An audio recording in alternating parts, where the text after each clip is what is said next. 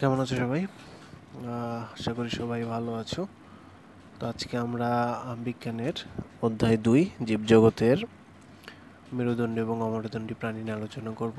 Last ক্লাসে আমরা যেটা উদ্ভিদ নিয়ে আলোচনা করেছিলাম, সপুষ্পক উদ্ভিদ এবং অপুষ্পক উদ্ভিদ, আশা করি সেগুলো সব কিছু নিয়ে তোমাদের কোনো কনফিউশন নেই বা কোনো সমস্যা নেই।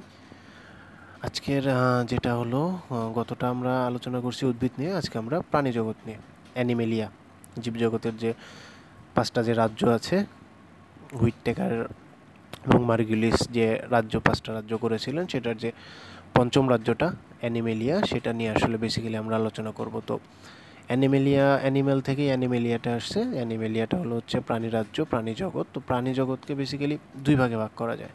একটা হলো হচ্ছে মেরুদণ্ডী প্রাণী আর একটা অমেরুদণ্ডী প্রাণী। এখন মেরুদণ্ডী অমেরুদণ্ডী দুইটার মধ্যে কিন্তু একটা শব্দ দেখতে পাচ্ছ যে মেরুদণ্ড, ঠিক আছে? আর মেরুদণ্ডী অমেরুদণ্ডীর নাম থেকেই বোঝা যায় যে যাদের মেরুদণ্ড আছে তারা মেরুদণ্ডী, যাদের মেরুদণ্ড নাই তারা অমেরুদণ্ডী, তাই না? আচ্ছা, এখন ফার্স্ট অফ অল যে কোশ্চেনটা হলো যে মেরুদণ্ডটা কি। যে মেরুদণ্ড নিয়ে যে 2টা আলাদা আলাদা শ্রেণী হলো, এই মেরুদণ্ডটা আসলে কি। এখন তোমরা অনেকেই হয়তো বাসায় আস্তা মাছ ভেজে খেয়েছো, মানে পুরা ছোট মাছ বা একটু বড় সাইজের মাছ, পুরা মাছ ভেজে খেয়েছো।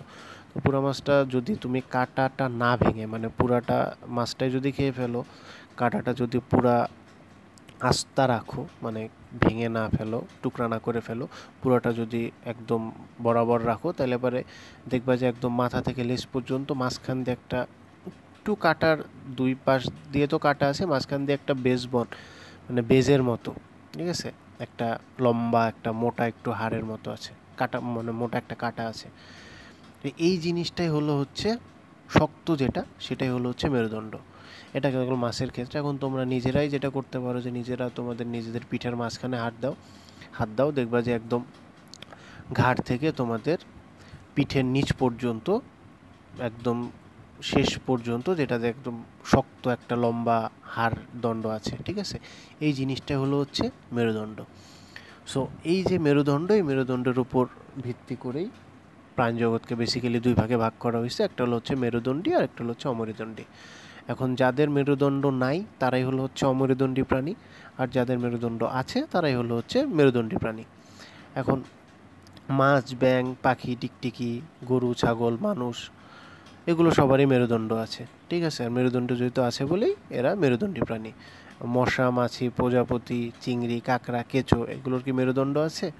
না, এগুলোর মেরুদণ্ড নাই। সো এরা অমেরুদণ্ডী প্রাণী, ঠিক আছে? ওকে।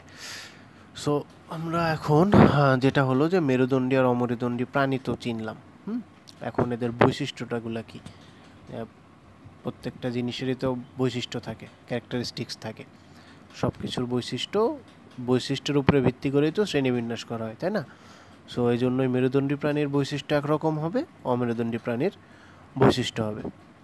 আচ্ছা, তো যেটা হলো হচ্ছে অমেরুদণ্ডীর যদি আমরা প্রধান বৈশিষ্ট্যগুলোর দিকে চিন্তা করি বা দেখি, সেটা হলো হচ্ছে প্রধান কথা যেটা, অমেরুদণ্ডী প্রাণীর তো মেরুদণ্ড নাই, এটা হলো সব থেকে বড় বৈশিষ্ট্য। মেরুদণ্ড নাই বলে এরা অমেরুদণ্ডী। ওকে, তো মেরুদণ্ড নাই, এটার পরের যে বৈশিষ্ট্য একটা, সেটা হলো এদের ভিতরে কঙ্কাল থাকে না। আমাদের শরীরে যেমন কঙ্কাল থাকে, হাড় থাকে, ওদের এরকম কোনো কঙ্কাল থাকে না। এদের চোখ সরল প্রকৃতির হয়, অথবা একটা চোখের মধ্যে অনেকগুলো চোখ থাকে, যেটাকে পুঞ্জাক্ষী বলে। একটা এই জিনিসটা মাথায় রেখো, পুঞ্জাক্ষী কি? পুঞ্জাক্ষীটা হলো হচ্ছে যে একটা চোখের মধ্যে অনেকগুলো চোখ থাকে, যেরকম এটা, এই পুঞ্জাক্ষীটা থাকে হলো হচ্ছে তেলাপোকার, ঠিক আছে, মাছির, এদের এই পুঞ্জাক্ষী থাকে, ঠিক আছে? এবং এদের আরেকটা জিনিস যেটা হলো হচ্ছে লেজ থাকে না। অমেরুদণ্ডী প্রাণীর কিন্তু লেজ থাকে না। সো বৈশিষ্ট্যগুলো আমরা কি পাইলাম? যে মেরুদণ্ড নাই, কঙ্কাল থাকে না, চোখ সরল প্রকৃতির বা চোখের মধ্যে অনেকগুলো চোখ বা পুঞ্জাক্ষী থাকে, আর এদের লেজ থাকে না। আচ্ছা, সো এখন অমেরুদণ্ডী প্রাণী কি হয়? বিভিন্ন ধরনের হইতে পারে, যেমন ছোট হইতে পারে, বড় হইতে পারে। কিছু কিছু অমেরুদণ্ডী প্রাণী আছে খুবই ছোট, এদেরকে খালি চোখে দেখতে পাবা না, এরকম হলো অ্যামিবা একটা প্রাণী। আবার কেঁচো, জোঁক, মাছি, মশা, এগুলোও কিন্তু অমেরুদণ্ডী প্রাণী। এদের মধ্যে কেঁচো আর জোঁক, এই মানে এই প্রজাতির যে প্রাণীগুলো আছে সেগুলোর দেহ কিন্তু আবার খণ্ডে খণ্ডে বিভক্ত থাকে। তোমরা হয়তো খেয়াল করে দেখবা যে এদের চোখ না দেখলেও কেঁচো তো অবশ্যই আমার মনে হয় সবাই কম বেশি দেখেছো। কেঁচোর যেটা থাকে শরীরটা কিন্তু ভাঁজ ভাঁজ থাকে, খণ্ড খণ্ড থাকে, ঠিক আছে। আবার শামুক আর ঝিনুক কিন্তু আরেক রকম। এদের হচ্ছে শরীরের বাইরের আবরণটা শক্ত খোলস দ্বারা আবৃত থাকে, ঠিক আছে। এদের কিন্তু দেহ আবার খণ্ডে খণ্ডে বিভক্ত না, বাইরে দিয়ে শক্ত একটা খোলস থাকে, ভেতরে এদের হচ্ছে শরীর থাকে আর এদের মাংসল পা থাকে। আবার প্রজাপতি, মশা, মাছি, তেলাপোকা, উইপোকা, মৌমাছি এগুলো আরেক ধরনের। এরা কি ধরনের? এরা হচ্ছে পতঙ্গভুক্ত, মানে পতঙ্গর শ্রেণী, ঠিক আছে, পোকা, সরি পতঙ্গ। সো যেটা হচ্ছে পৃথিবীতে পতঙ্গর যে শ্রেণীভুক্ত যে প্রাণীগুলো আছে এগুলো কিন্তু সব থেকে বেশি। এটা একটা ভাইটাল পয়েন্ট, এই জিনিসটা মাথায় রেখো। সো পৃথিবীতে পতঙ্গ শ্রেণীভুক্ত প্রাণীর সংখ্যা হলো সব থেকে বেশি। আর এই পতঙ্গ শ্রেণীভুক্ত যে প্রাণীগুলো আছে এদের দেহটাকে মানে 3টা অংশে ভাগ করা যায়। একটা হচ্ছে মস্তক, একটা বক্ষ, একটা উদর, ঠিক আছে। 3টা অংশে পতঙ্গ শ্রেণীভুক্ত প্রাণীগুলোর দেহটাকে ভাগ করা যায়, মাথা, বুক আর উদর। এদের কি থাকে? সন্ধিযুক্ত পা এবং পুঞ্জাক্ষী থাকে, ঠিক আছে, সন্ধিযুক্ত পা থাকে কিন্তু, ওকে। আর এদের চোখ থাকে না, চোখের পরিবর্তে পুঞ্জাক্ষী, মানে একটা চোখের মধ্যে অনেকগুলো চোখ থাকে, পুঞ্জাক্ষী থাকে, যেরকম যে আমি বলতেছিলাম মাছি, মশার এগুলোর যে থাকে। আচ্ছা, এখন পতঙ্গের মধ্যে অনেক পতঙ্গ আমাদের উপকার করে।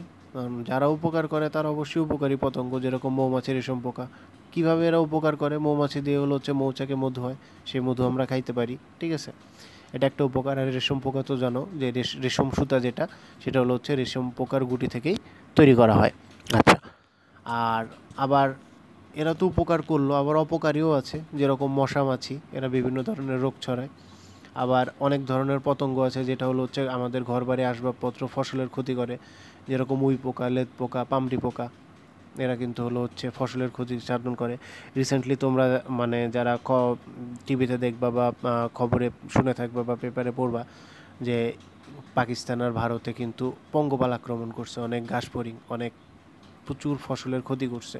সো এরাও পতঙ্গ, এরা অপকারী পতঙ্গ, এরা কিন্তু ফসলের অনেক ক্ষতি করেছে, ঠিক আছে, ওকে। সো পতঙ্গ শ্রেণী গেল। এরপরে যেটা হচ্ছে কিছু সামুদ্রিক প্রাণী আছে যাদের ত্বকে কাটার মতো অংশ থাকে, ঠিক আছে, তারা মাছ এবং সামুদ্রিক শসা এই দলভুক্ত প্রাণী। আবার জেলি মাছ, প্রবাল কীট আরেক দলভুক্ত অমেরুদণ্ডী প্রাণী। এদের দেহের ভিতরে একটা ফাঁপা গহ্বর বা সিলেন্টারন থাকে, আর এদের দেহে একটা মাত্র ছিদ্র থাকে। এই একটা ছিদ্র পথে এরা খাদ্য গ্রহণ করে এবং বর্জ্য পদার্থ বের করে। আমাদের যেরকম আমরা খাবার গ্রহণ করা এবং বর্জ্য পদার্থ শরীর থেকে নির্গমন করার যে সিস্টেমটা, যেটা হচ্ছে টোটালি ডিফারেন্ট এদের থেকে, ঠিক আছে। এরা যেটা একটা মাত্র শরীরে ছিদ্র, এই একটা ছিদ্র দিয়ে এরা খাদ্য গ্রহণ করতেছে এবং বর্জ্য পদার্থটা এই একটা ছিদ্র দিয়ে বের করে দিচ্ছে। সো এই জিনিসগুলো হচ্ছে অমেরুদণ্ডী প্রাণীর বৈশিষ্ট্য, ঠিক আছে। আমরা আগামী ক্লাসে মেরুদণ্ডী প্রাণীর বৈশিষ্ট্য নিয়ে আলোচনা করব। আশা করি এতদূর পর্যন্ত কারো কোনো সমস্যা নেই। তারপরে যদি কারো কোনো বুঝতে সমস্যা হয়, কোনো প্রবলেম হয়, কমেন্টে আমাকে জানাও, আমি ইনশাল্লাহ সেটা সমাধান করে দেব, ঠিক আছে। সো ভালো থেকো সবাই, আল্লাহ হাফেজ।